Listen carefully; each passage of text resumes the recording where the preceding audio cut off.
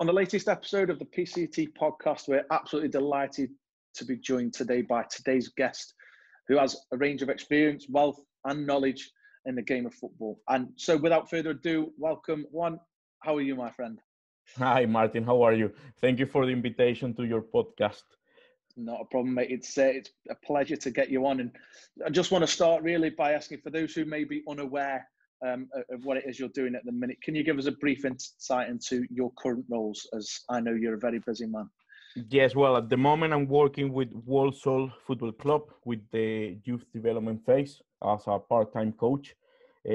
Also, I work with the University of Warwick as mainly the first team manager of the university, but also I try to coordinate all the teams. We got 4 teams in uni.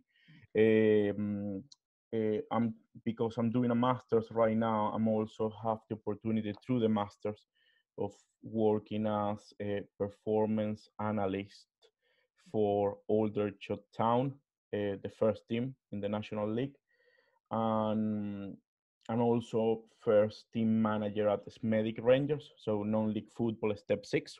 So yeah, basically those are the roles that I'm doing right now in football.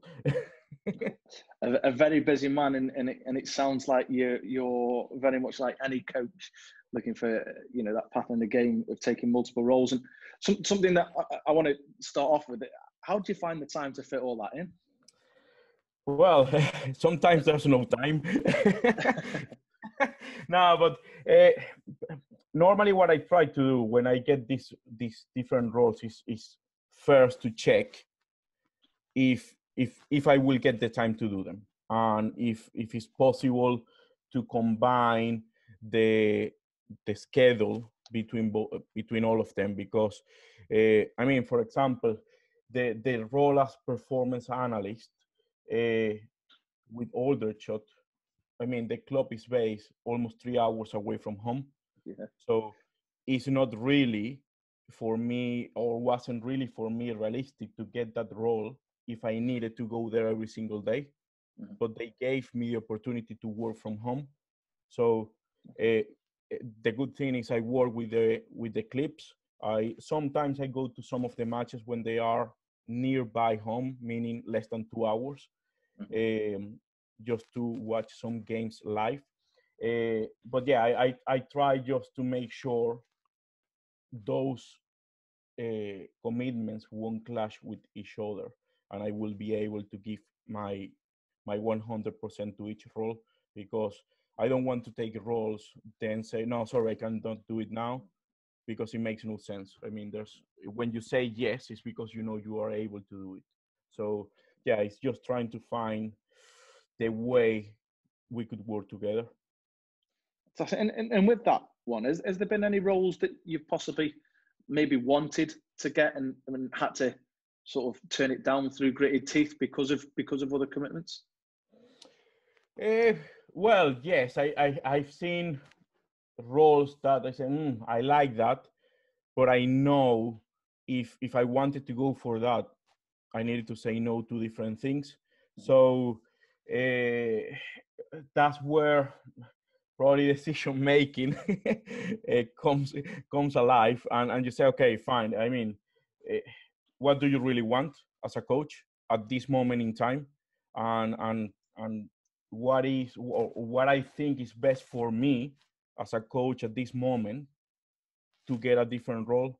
So I think at the moment with the roles I got a good blend of uh, responsibilities that are completely different to each other, because one is youth football in a professional academy. Then one is uni football, which is completely different. The mindset, the hours in training, the training times. Then you got non-league football, that is another different beast, completely different. And then obviously performance analysis in a team that plays national league. They are all completely different. So for me, that's a good blend. So just decide to leave one of them for something that is not going to bring me any growth as a coach is hard to take. So that's why I try to be nowadays a bit selective where to apply. Yeah. And you mentioned there, like I say, the roles that you do have, 4 roles currently at the minute, and it is a wide range of sort of experiences. Was that done on purpose, or was that Yes. something that just came together? Well, obviously, sometimes you need to be lucky to get these roles. Obviously, because I mean, there are many people applying for this type of roles. But yes, I try to combine these roles in that way. So I got the experience of youth football, I got the experience of senior football. Uni football was something that I was really interested in trying and see how it was, because I mean, not having my education here in England, I didn't know what to expect really from uni football. So, but I started in September 2019, so it has been 1 year on the role, and I really love the uni football, because the players are really easy to work with. Even that they have their mind in getting a degree at uni, they love their football, and they are really committed. Training is at 7 o'clock in the morning, and they are always there. So it's really good, because it's also trying to build a culture in uni in those 4 teams. And I think for players that are really getting a degree in uni, having this commitment and this discipline in something that is not related to their degree is really good for their development as a person. So trying to be part of that is really good, because obviously at the end is I want them to have fun when they play, because at the end we know they are not going to be professional players. They do it because they love to play. But at the same time, you need to give them a bit of discipline, because if not, it could go completely wrong. And obviously the university have expectations in the program. So it's really good, because they know they are not going to be professionals. They know that's not going to be their jobs, but they are always there, and they are willing to get better, which is the main thing that you can ask as a coach: is committed players and also coachable, wanting to be better. So yeah, to be honest, working with there is really good, really good. I mean, we spoke off air before we sort of started recording this conversation that, you know, the current situation, it might lead to a bit of frustration in terms of training and games being called off. How it impresses me, and it really, you know, stands out for me, that these university players that you're saying you're coaching are very committed to getting up and training at 7 o'clock in the morning. Yeah. That must be a massive sort of boost for you as a coach. Yes, I mean, I think when you coach, you have a two-way relationship. Obviously, you need to motivate the players as a coach, but you also need to find motivation from the players. And the motivation that you want as a coach is commitment and hard work from them. Because when you have a group of players that you know they're going to be there, when you have a group of players that you know they really want to play and they really want to learn and they really want to improve, you cannot ask for for something more. So obviously, for me, it's not a sacrifice to go there at 7 o'clock in the morning and work with them, even during winter. So that is really amazing. And I'm talking about the pandemic. Really, is during the second lockdown. And I'm going to give you an example of the difference between non-league football and these uni players. Is both of them had a fitness plan, both groups, and I had to chase more the non-league players, while the uni players they were sending me each week what they did. And some of them, they were, for example, one of the things that they were just tracking was 5K runs, and you could see how they improved their time in 2 weeks. Okay. So and again, it's surprising that they put that amount of commitment, knowing that there's not a career in football for them, or they don't think about a career in football for them, but they put the sacrifice to get better.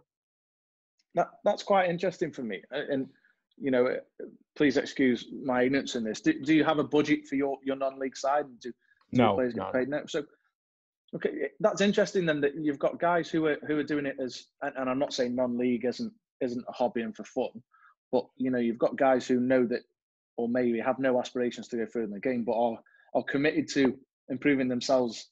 Whereas you're saying there, you found it quite sort of frustrating and difficult to motivate your non-league players. I think it's interesting for me, and how as coaches can we help motivate those players, because look, we're in the middle of a global pandemic, and there's more important things than football, that could be argued, but how do we help players at the minute to maintain that love for the game, because it's been decimated by this pandemic? Yeah, I think it's tough, and it's tough also for us as coaches to find a way to keep them engaged, because obviously, for example, the non-league players, the majority of them are hardworking people, that they have their own family, they are busy during the whole day, and especially now during winter, that the day is so short, asking them to go for a run at 7 o'clock after work when they are completely knackered, and it's really cold outside. It's hard to demand for them, but on the other hand, it's okay saying, okay, fine, they cannot do it because there are good reasons not to do it every day. So how can we approach this? So instead of probably asking them, I don't know, 4 or 5 times a day, okay, whenever you got time, send me what you're doing. We also try to do some Zoom calls and discuss about tactics, and that went really well, because at the end, the coaching staff of the team, we didn't really talk.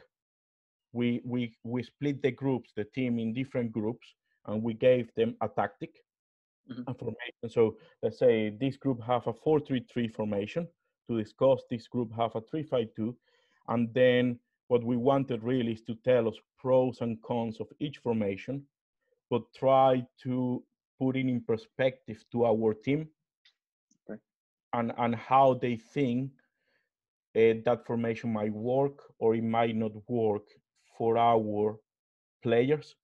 So it was really interesting, because it was a really good discussion that I wasn't sure how it was going to develop, because, as I said, they are busy guys, but it worked really well.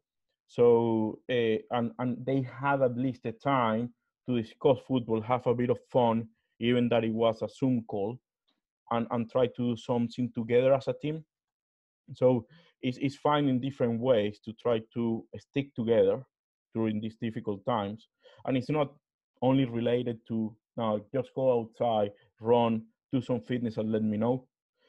So finding different ways to stick together. And I think also is check on them, see how they are, drop them a message, give them a phone call, just to make sure they are fine. If they want to talk, great, let's have a chat about anything.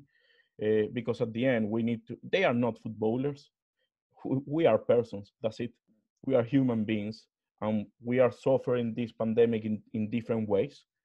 We have different realities. So I think right now it's more checking how you are as a person, and then we can start discussing about football. So I love that one. I love the fact there that you've mentioned that you've got the forefront of the players' well-being. It's all well and good us as coaches putting these demands to maintain levels of fitness, but there's bigger things going on. And I think one thing I'd ask, and I'm sure you would agree, is that socially, and in terms of social aspects, that will benefit you more as a coach by having those Zoom calls than asking players to have ownership and do 5K runs and workouts. Yeah, completely. Because it gives you something different. It gives you something different, and probably, I don't know, if you could ask them, they might have a different view of the Zoom call, but I know the majority of them enjoyed it. And you know, when they start discussing between each other, and you as a coach just you are allowed to just sit back and listen to them. You say, okay, fine, it's going well. They are doing this whole discussion without us, the coaches, need to intervene. So that's really good. And at the end, also what you want as a coach is you want players to have game understanding. So yeah, they need to be fit. Yes, of course. They need to be good technically. Yes, but if they don't understand the game, it's more difficult for you as a coach to talk about tactics or to talk about, okay, we're going to do this in possession, we're going to do this out of possession, transitions, whatever. If they don't see the game, it's tough.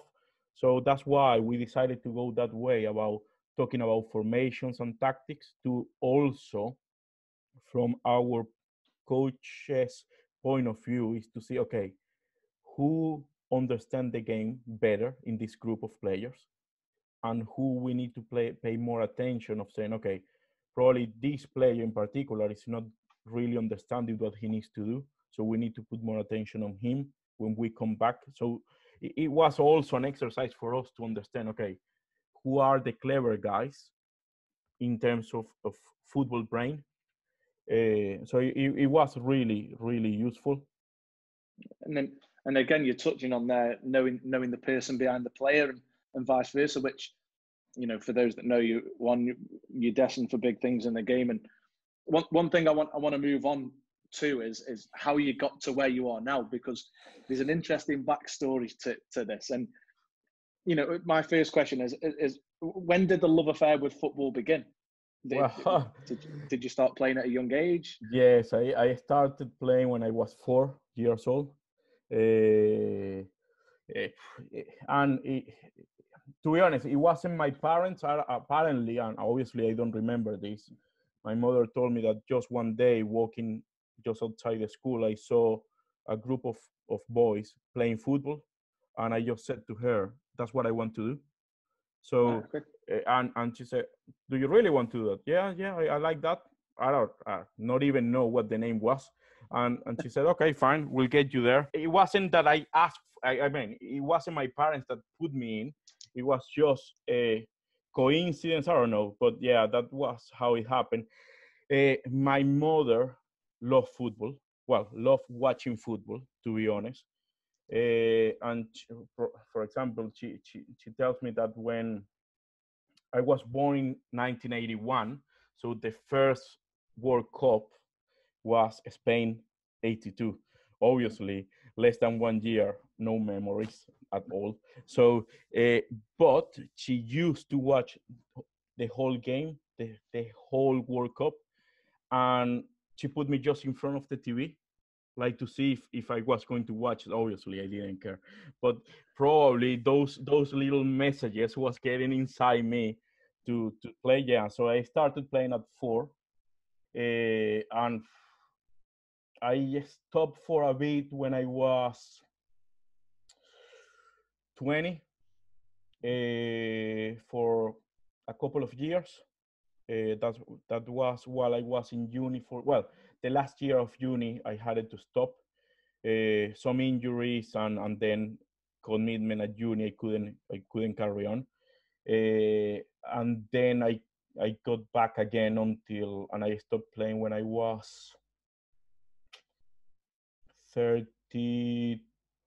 Yeah, 32. So yeah. Quite a long love affair. When was it that you then first got into coaching then? Was it during your sort of break from playing, or was it?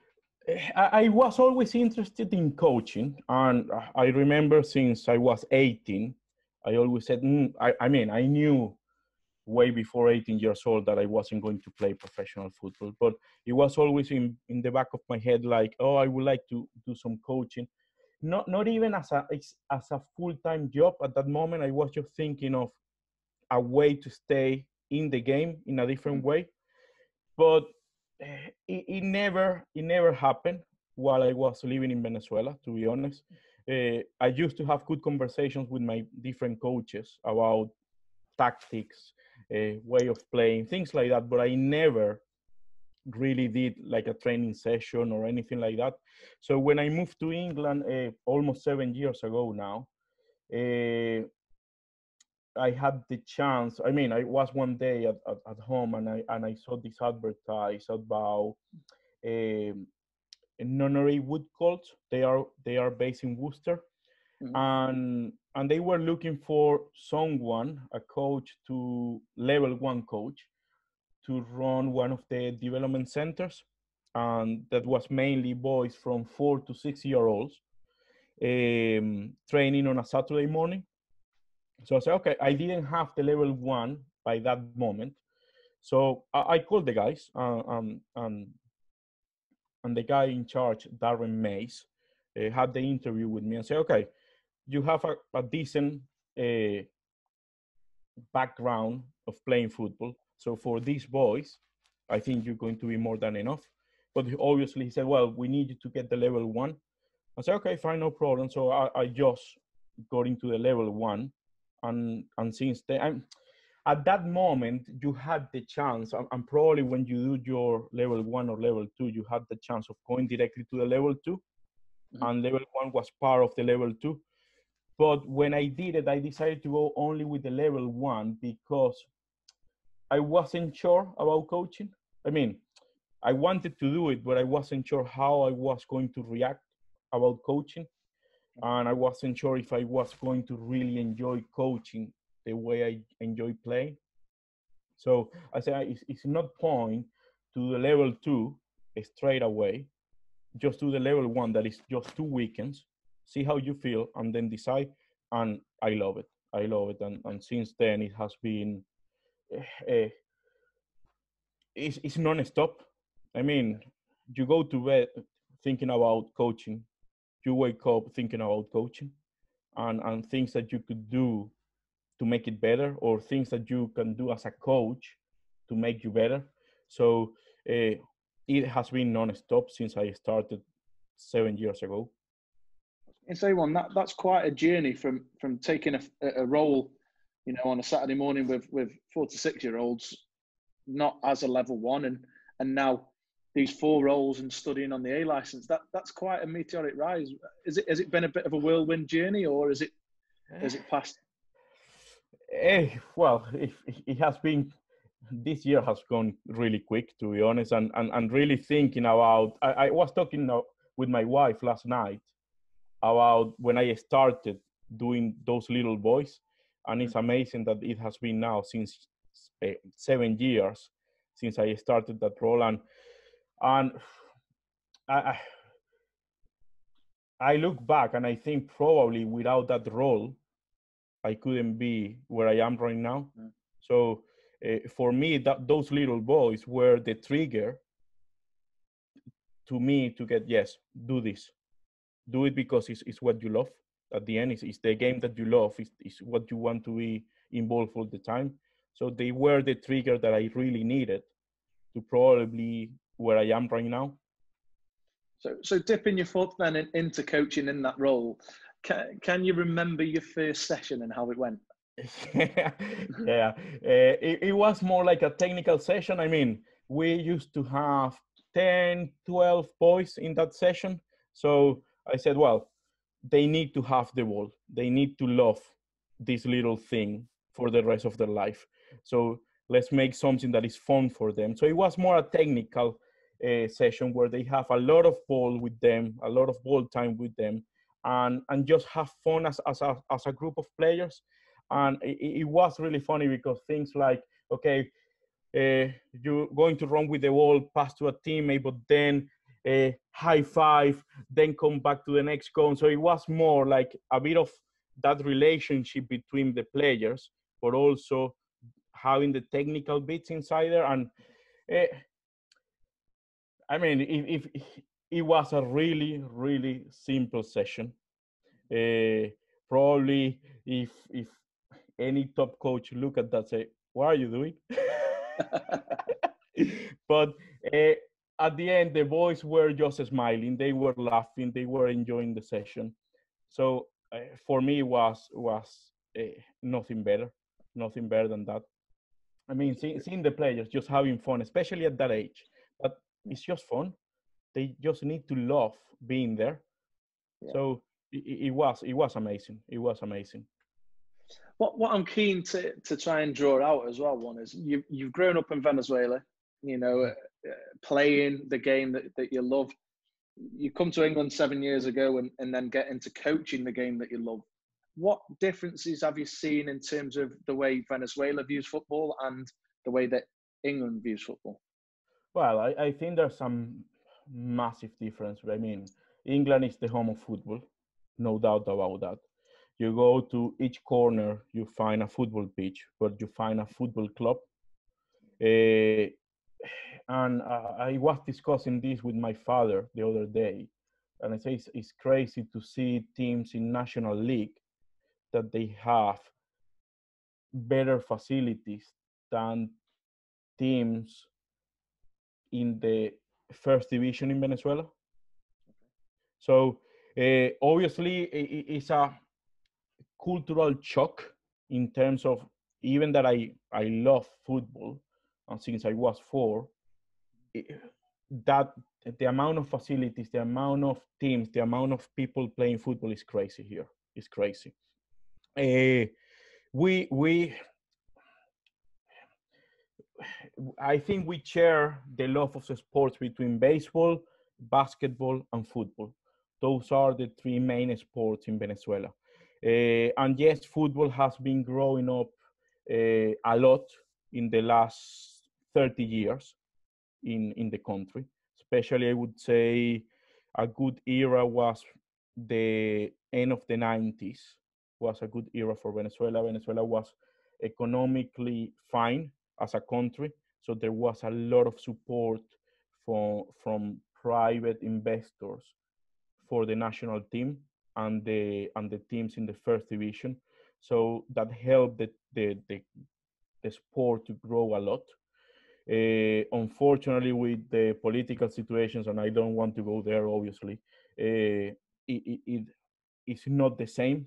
So even that there are a lot of people working hard to keep the teams progressing and and try to compete in the continental competitions as Copa Libertadores, which is similar to Champions League in South America, is tough. It's tough because there are things that are just off the pitch, outside the game, that are affecting the game. But while I was there, it was a good era, especially when I was 16, 18 years old. And I was lucky enough to live just next to a public football pitch and a futsal pitch. So I spent hours and hours of my weekdays and weekends playing there. And it was nice because I probably started playing there when I was 12, and it was non-stop for 6, 7 years. Every Saturday afternoon, every Sunday morning, you were on that pitch. And we used to play more futsal, but I mean, you could be 12, but you were playing against lads that were 18, and no rules. I mean, if you call a foul, they could tell you off. No, that's not a foul. So carry on. And because you were the 12-year-old, you need to find a way to keep playing.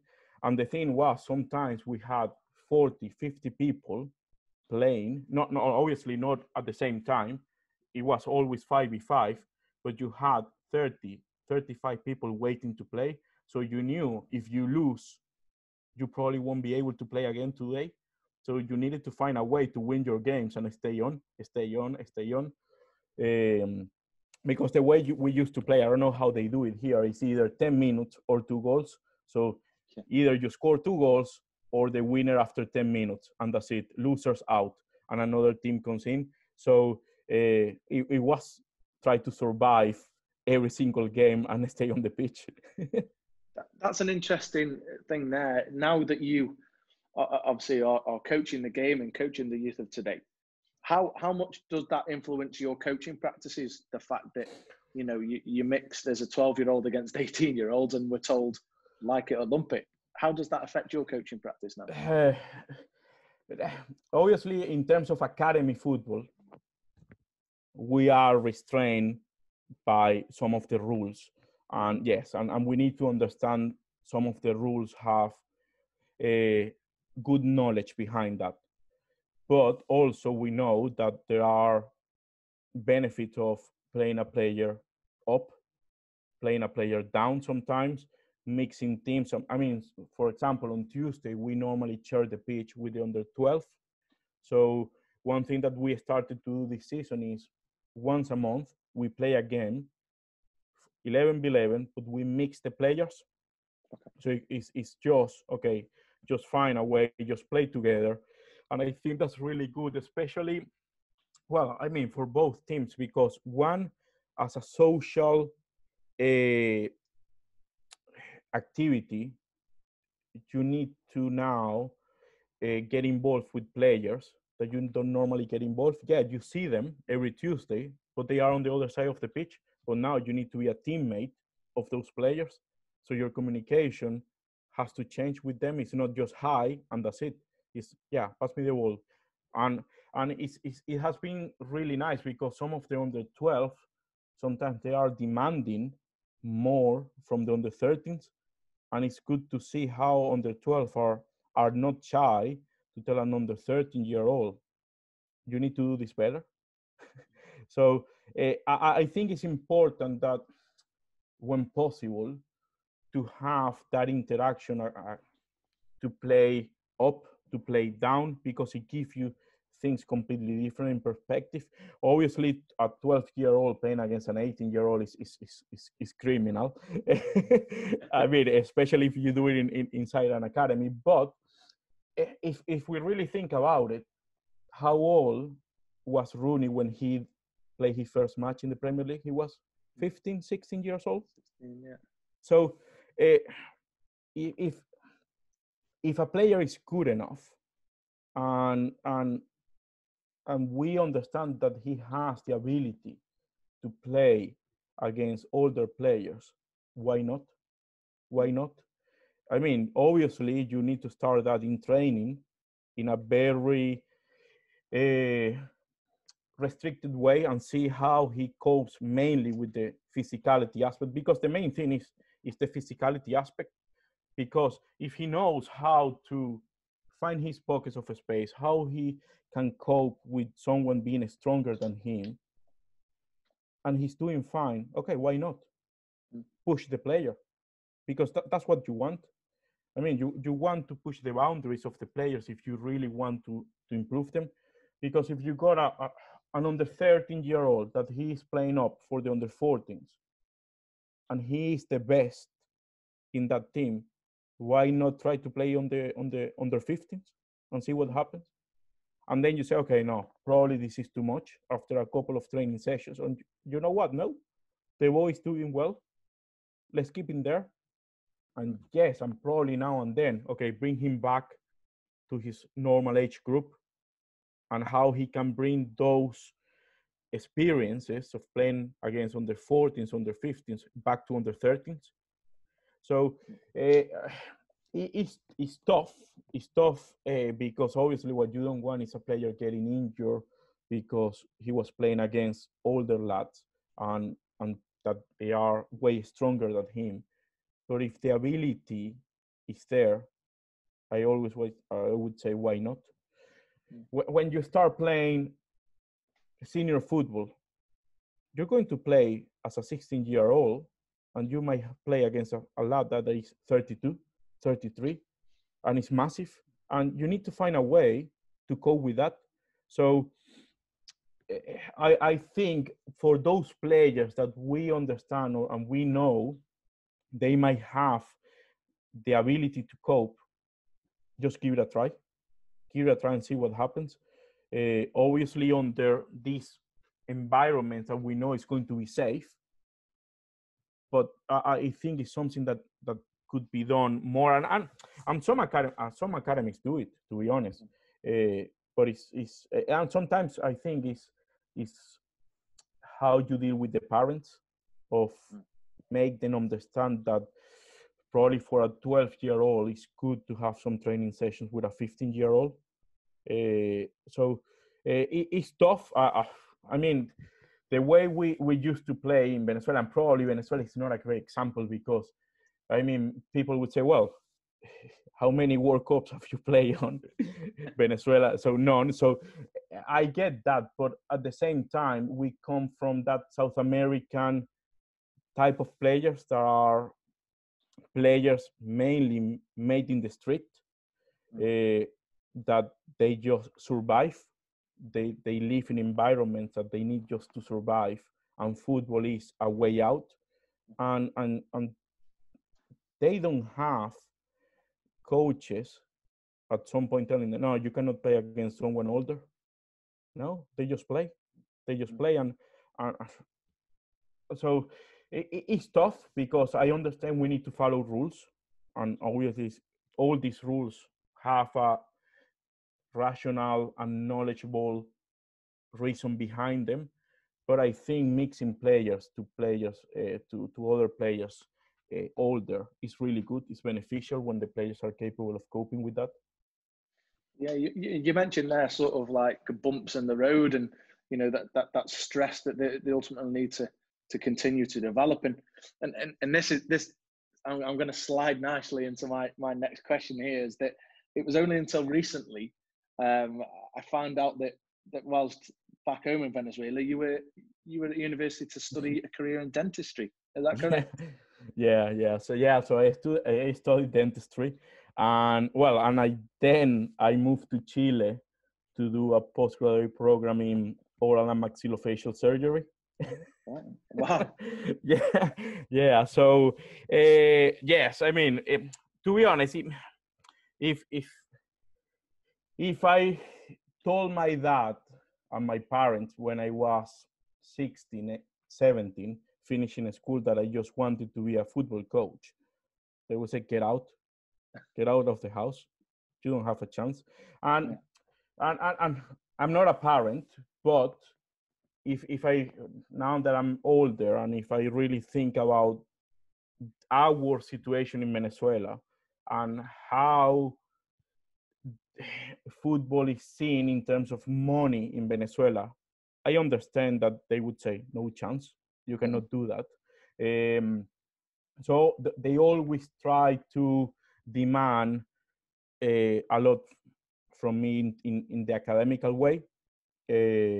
So why dentistry was more related to my aunt being a dentist, and because I was really close to her.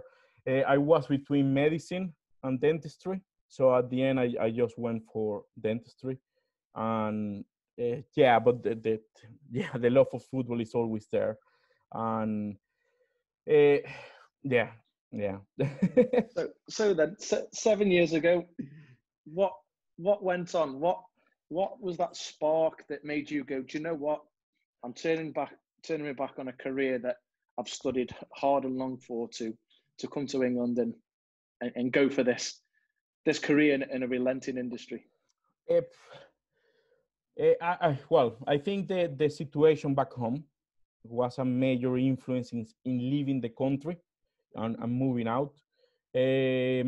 Now I'm lucky enough that I also got a Spanish passport, so coming to Europe was easy in terms of being a citizen. So and I was between Spain and England, but at the end I said, well, you know what? As I said, England is the home of football. Let's go there. And I came to London in 2007. So in that trip, I was amazed with the amount of football teams. I mean, I came just for 72 hours, but I came just to watch football. And being in London and seeing how many stadiums, how many teams you got, you say, I mean, this is the country that if you ever going to think about football, this is the place to be. Because, I mean, England just breathe football. is non-stop. So that's why at the end I decided, you know what, let's go to England and let's go for it. So yeah, that was the reason that I came, and obviously that thought behind my head always, this is what you love, football is what you love, football is what you love. Say, well, this is the moment, I got the perfect excuse. I cannot keep living in this country, so let's move out and follow your dream. That's a massive leap of faith, Juan. And for those that know you as well as sort of I do, will know that you've got a relenting passion for learning and development. Was there any difficulties or hurdles that you faced when you first tried to get into the journey? And was there anything that maybe left you with any element of doubt of what have I done? Well, I think, and I think it's the money when you start. I mean, I think it's not a secret for any coach or any coach starting this journey that money in grassroots football, non-league football, and even academy football, if you are not a full-time coach, you need to find another job. So probably that was my major concern when I started. How can I survive? So, and it's still one of my worries in this industry because it's very competitive. For one of the hurdles that I probably have found is that I don't know anyone, and like a new kid on the block. So, and without any professional football career as a player, I don't have anything that would say, yes, let's hire him without knowing him. No chance. So, and that's when I've been always trying to get as many roles as I can, because that gives you networking, that gives you people is going to start talking about you. Obviously now, if you get the roles, you need to do well. So people will say, yeah, I know him, and yes, he's good. And that starts to build a reputation behind you. So yeah, taking 4 roles, many people will say, you're crazy. Why are you doing that? But at the same time, is a calculated risk that I'm taking, because I'm trying to get those relationships in place, but also the hours on the pitch, also the experience in different areas to grow as a coach. And probably I started late. I mean, there are some coaches that they started coaching when they were 16. I started when I was 33. So it's almost when they get to my age, they have been in the industry 16 years old. So it's a massive difference between them and myself. And obviously not knowing anybody when you get to this country, it makes it a bit more difficult. So and that's why I'm always go back to my first experience as a coach here, and the person who helped me the first time, Darren Mace, because again, he gave me the opportunity without a clue who I was, and he said, yeah, I like the way you are, let's go for it. And then, I mean, when I finished my B license, I always wanted to go into an academy football. And again, no one knew me. And I applied for the job at Walsall. I didn't get it. And Rob Williams, who was the head of coaching at that moment at Walsall, he said to me, well, what I can offer you right now is pre-academy. I know you are a B license, but I think this is the best way you can start getting involved in football, in academy football.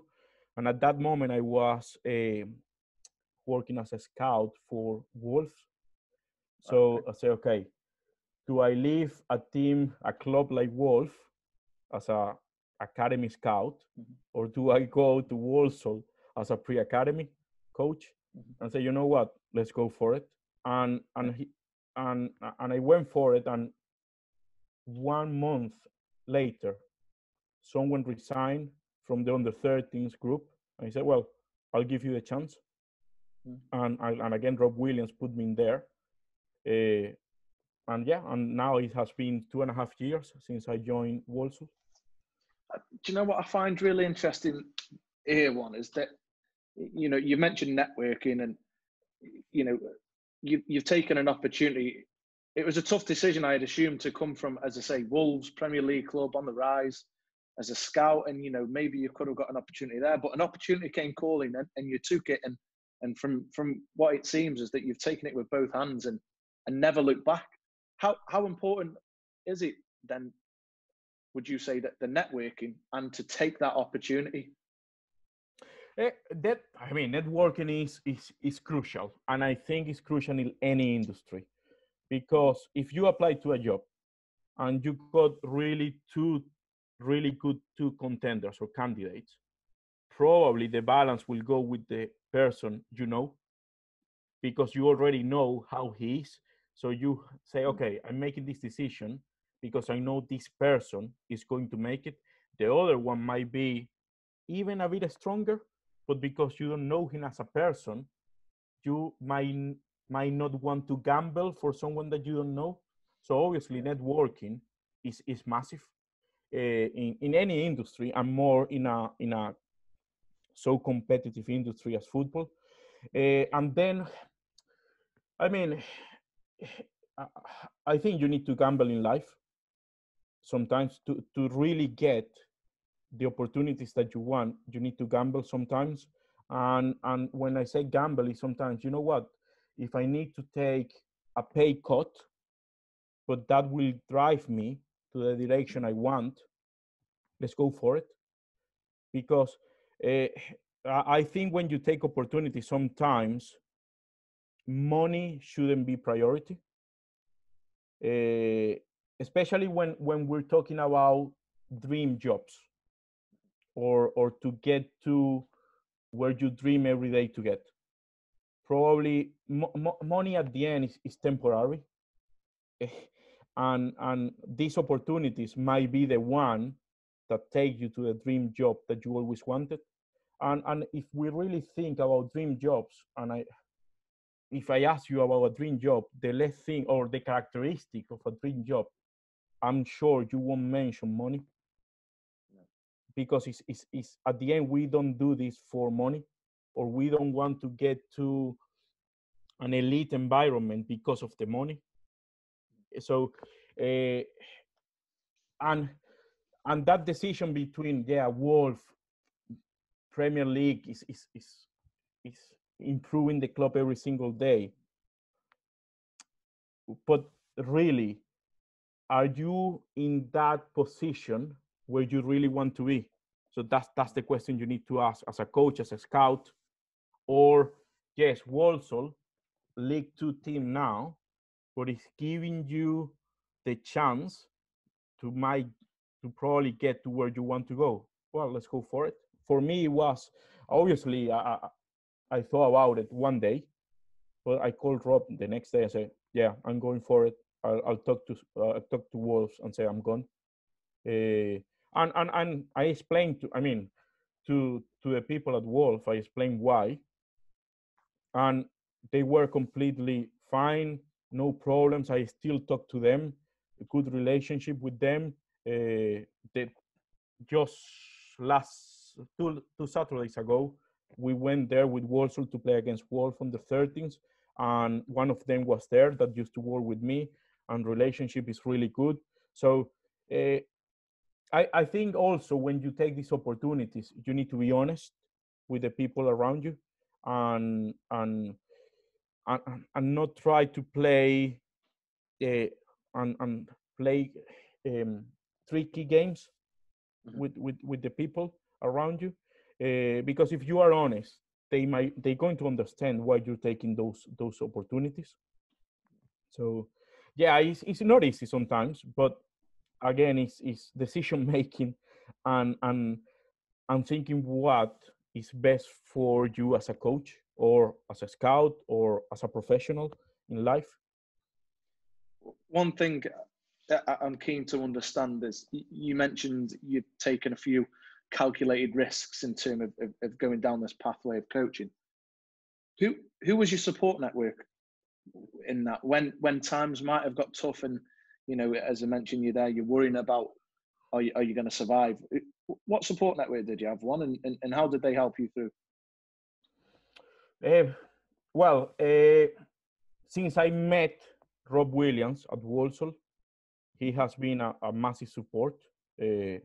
Now, well, I think we talk every single month, but when I have these problems with decision making, I normally try to give him a call and just listen to his advice. Then it's up to me to take it or not.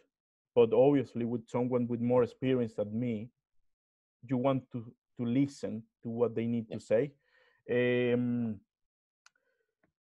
My wife, a massive support, because I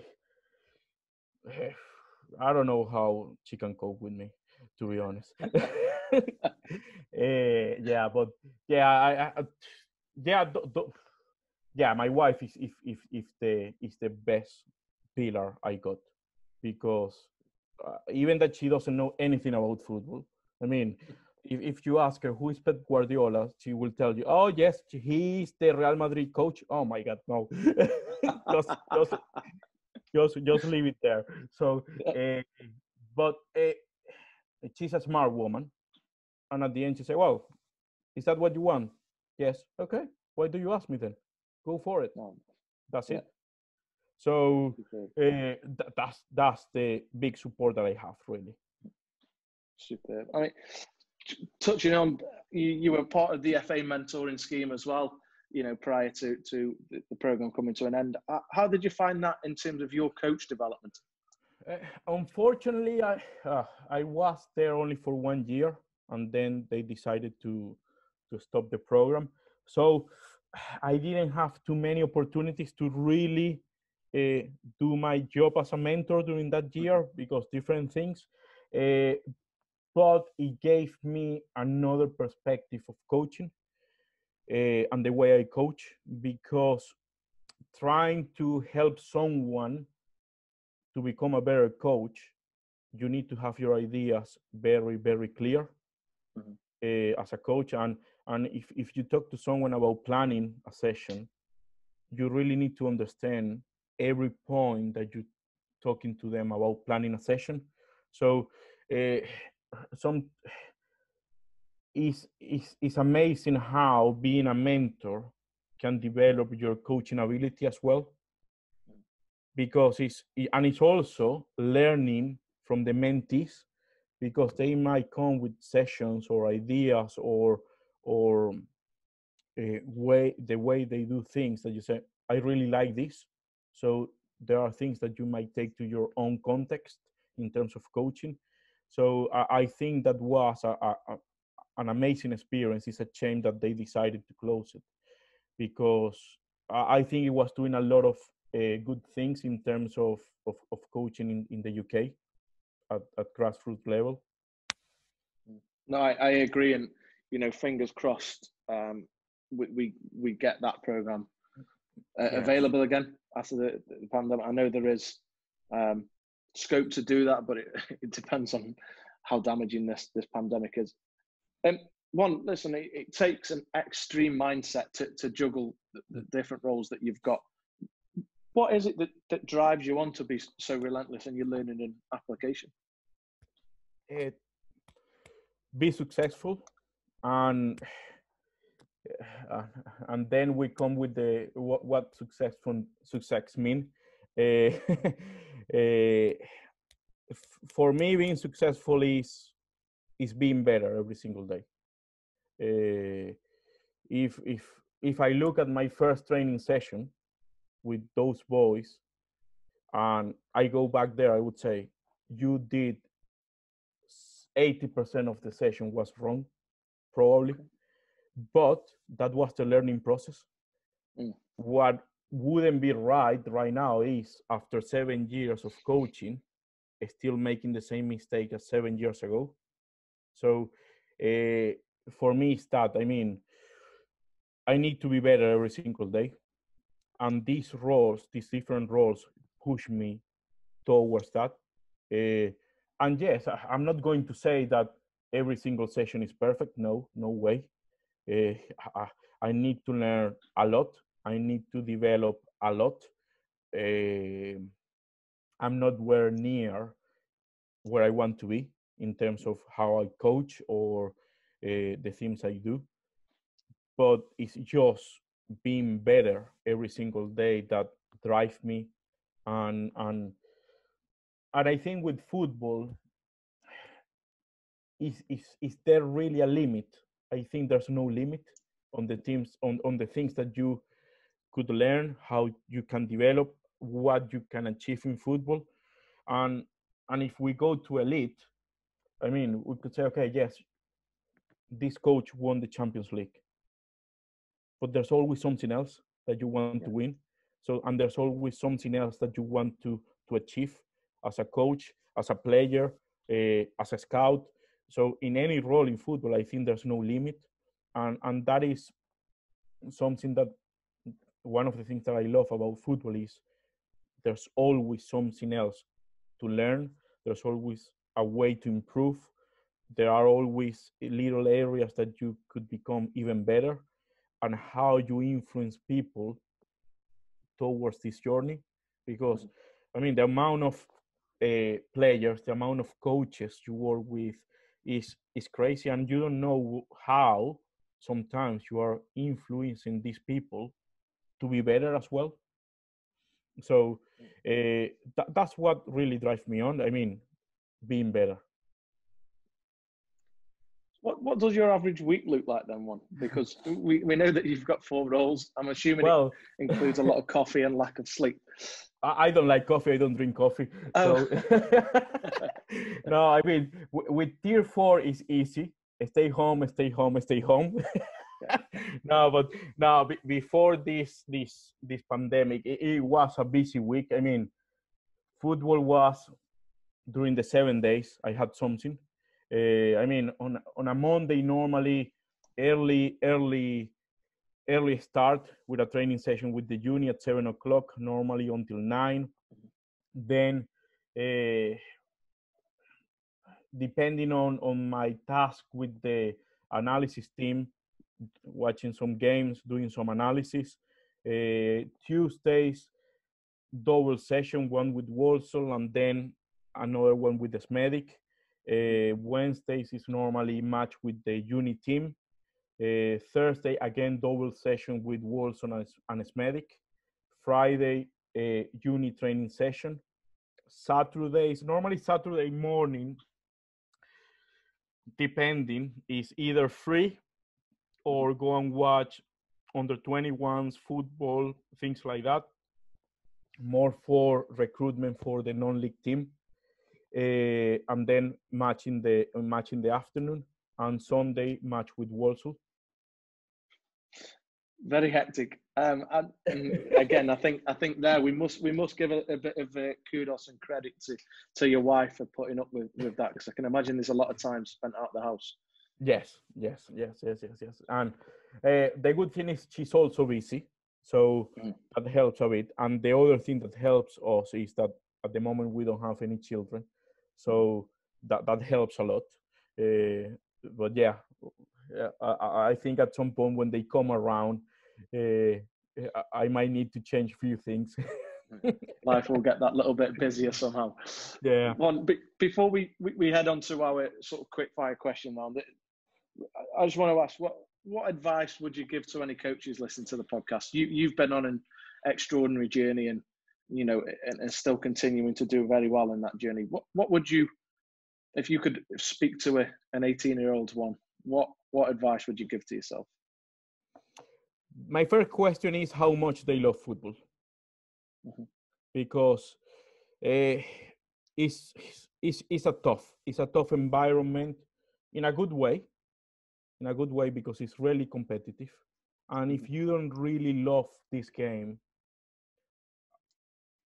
you need to know if you are going to be able to cope with frustrations, with setbacks, with all the things that might come before you really settle in a good way in this industry. Networking, important, massive networking, because that could be the difference between getting a role or not getting a role. So be open with networking, find a way, and you need to be careful with networking, because some people understand networking just asking for things, and when you network, you shouldn't be asking for. It's a two-way relationship. So you need to be careful when you are networking, how you do it, how you approach people, especially when you don't know them well, because it might come the wrong way if you don't, if you don't do it properly. Resilience, a strong mindset, because I'm not saying other jobs are easier than coaching football, because all the jobs are difficult in their way. But being outside on the pitch, 1 degree raining, with probably a grassroots team, it might not be a nice picture. But if you understand why you're doing it, and if you understand why you are or how you are developing as a coach and how you are developing your players, and you really love that, and you have the strong mindset to say, yes, this is my pathway, the cold, the rain won't be a problem, because you won't see that as a problem. You will see that as an opportunity to coach in a different environment. Also, the hours that you put into this is non-stop. As a coach, you don't stop, because it's not just the 2 hours that you deliver a session, it's the hours you spend planning the session, but also it's the hours you spend after the session thinking, okay, what did I do, what I did well, my reflection time, how can I make things improve, how can I make these players improve, the relationship with the players, relationship with the parents, depending the age of the players. I mean, it's non-stop, receiving messages at 3 o'clock in the morning from some players, and or, I mean, you know that the phone doesn't stop. It's always a message, it's always a phone call, but that's the way it is. So that's why, if you don't really love this game, it's going to be tough. It's going to be tougher than if you really love the game. So for me, that's the first question. How much do you love this? If you love it, go for it, because I think there are a lot of rewards at the end of the journey. Mm-hmm. No, superb advice.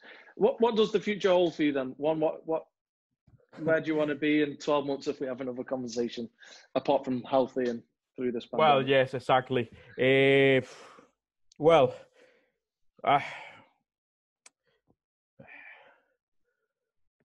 I think now short term is a lot of applications for the A license.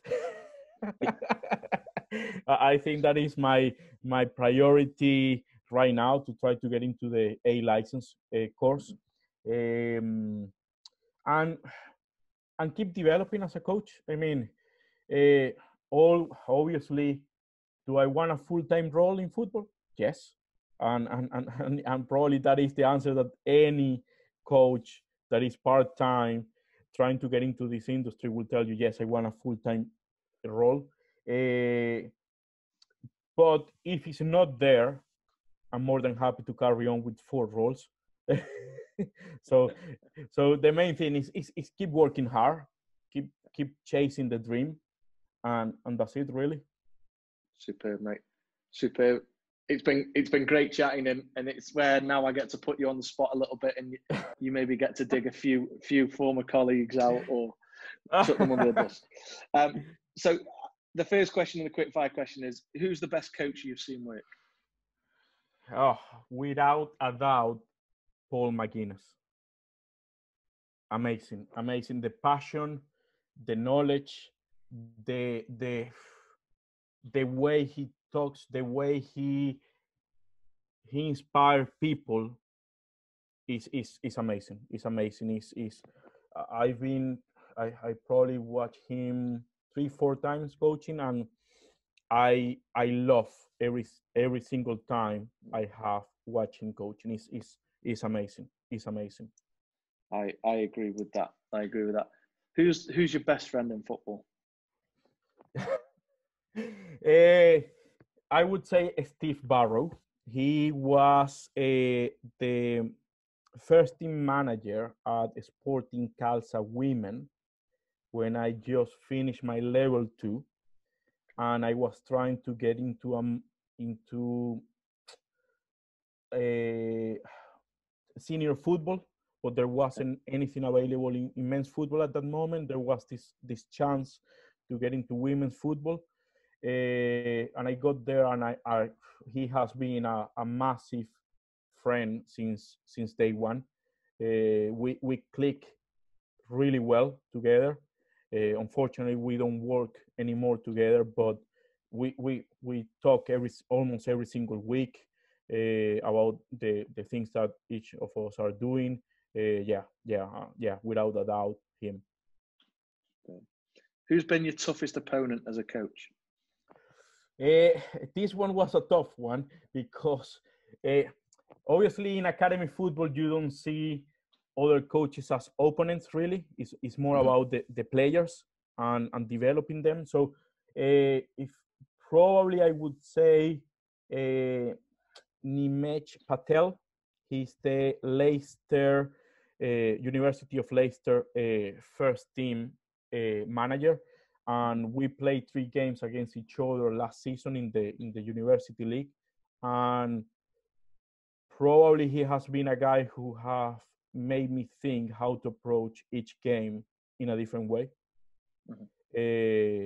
And also we record the games. We had analysis sessions with the players, how we could do things better. So yeah, I think he's a smart guy. He's a smart guy. How he changed their approach in each game. Who's been the best player you've coached then? I cannot point out only one, to be honest. I think Ben Osher. He was our player at Bolmere St. Michael's, Step 5, non-league football. And after that year, he signed for Solihull Moors. He's a superb lad, not only as a player, as a person, amazing. And I think he will get higher than he is right now. Then Owen Parry, he was also player at Bolmer in that year. He's still there, but he shouldn't be there. He shouldn't be way higher, in a higher level, because he's a quality player, quality person, always keen to learn, still young. So yeah, he's amazing to coach, really. And then I need to pick someone from uni, James Flower, who is the keeper. Oh mate, he's so professional. That is amazing, and he's also the captain of the team this year. And how he inspired the other players to be there, how he keeps a professional environment in the team is amazing. It's amazing. It makes your life way easier as a manager, because you got that person that is always with the players, but with the same mentality as you as a coach. So yeah, I would say those 3. What's been your best moment in football to date? Winning the Warsaw Senior Cup with Bolmer in the 2018-2019 season. Yeah, the match was played at Bescott Stadium, Warsaw, and we won against Sutton Coldfield 2-0. They were, well, they are a team in a league above us. And yeah, it was, amazing experience. What's been your biggest wow moment? Well, I would say 3 football related. One, meeting Roberto Carlos. That was in Madrid, just walking around, and I just saw him there, and he was really friendly. He just chat with me for 5 minutes, took a picture with me. Really amazing guy. Then having the chance to go and watch Boca Juniors against River Plate at La Bombonera, and with Maradona on his private box in the stadium. Amazing. The environment it was crazy. And probably as a player, even that I don't have a career as a player, is playing is something similar to the school football cup, something similar, but it was broadcasted live in TV, and we won the title. So yeah. Superb. Who's been your biggest role model or influence in football? I need to choose someone that is from Venezuela, and probably one of the best coaches that we have had in the national team and in the local tournament. His name is Richard Paez, and he's also a doctor qualified. So a really smart guy. He used to play professional football, and the best era of the Venezuelan national team was under him. A really gentleman, someone that he really wanted to make a positive change in football in general in Venezuela, and he was achieving that. And then I would tell Raúl from Real Madrid. I mean, his career was perfect, not even a cent off during his whole career. A true gentleman, and if you see him now coaching, and you see the team that plays under him, you see the same values that he was as a coach. And I think that's important as coaches to try to transmit those values as a person to your players as well. I think he's a fantastic role model for any player or any coach. Yeah. This has been probably the most difficult one. Describe yourself in 3 words. Passionate, resilient, and dreamer. I like that. And final question, is there anybody you would recommend or like to hear on the podcast? Yes, I mean, Rod Williams would be a nice one, but he was already in the podcast. After meeting Steve Sidwell in the AYA course, I think he's a fantastic person to have in the podcast. I think he has amazing experiences playing under Mourinho, playing Premier League, playing Championship, now coaching at Brighton Academy, Pundit. So I think he could be a massive guest for the podcast. I will put the pressure on again and see if we can get him on. I know he's a very busy man, just like yourself. But Juan, look, I can't thank you enough for giving me an hour and a half of your time today. It's been a pleasure to listen to you speak. I always enjoy speaking to you when we do meet up at local events. Me too, mate. To have 90 minutes with you and talk about your story is really inspiring, mate. And I'm sure that many others will take the same feelings from this episode. So here at PCT, mate, we want to wish you all the best in your roles that you've got today. I'm sure you'll absolutely smash them. And you know, we wish you all the best and hope you and your wife stay safe and the rest of your family. Thank you, mate. The same for you and your family. Thank you so much for the invitation. Top man, anytime. Speak soon, buddy. Yeah, take care. Hello, we are Tile Central UK, local tile stockist here on Trentham Trade Park, Stanley Matthews Way. Our opening hours are 8 till 5 in the week and Saturdays till 12. Thank you for listening. We hope you enjoy the content that we're trying to bring to you. Don't forget, new episodes will be released every Monday. You can find us on the iTunes Store, Spotify, and if you want to see the video, you can see it on our YouTube channel, PCT Football Coaching.